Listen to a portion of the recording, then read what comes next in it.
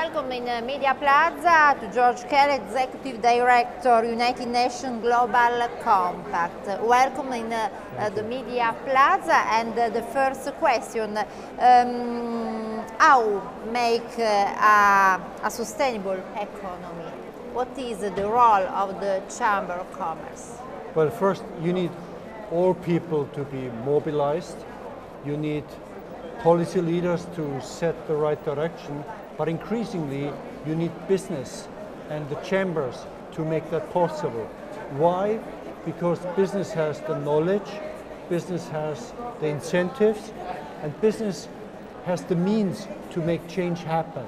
So all over the world, what we see now is that sustainability is becoming a new business model.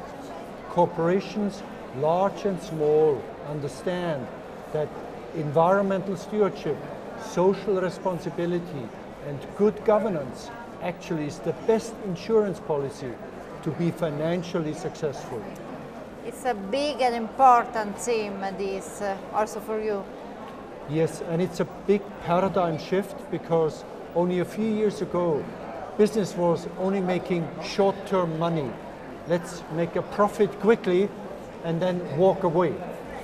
Increasingly, business recognizes that to be long-term financially successful, you also should, and it's better to take care of the environment, to be innovative, to collaborate, and to be socially inclusive, because building markets means empowering people, and also to practice good governance.